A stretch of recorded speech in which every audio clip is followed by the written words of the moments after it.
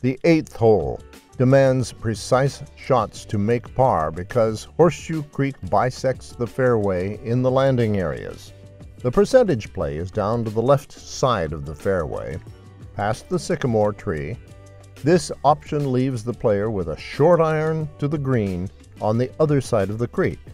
Those who opt to hit the right side of the fairway will eliminate the creek on their second shot, but take on more risk with their drive. Once reaching the medium-sized green, most players should have no problem making 4, which is a good score on this understated hole.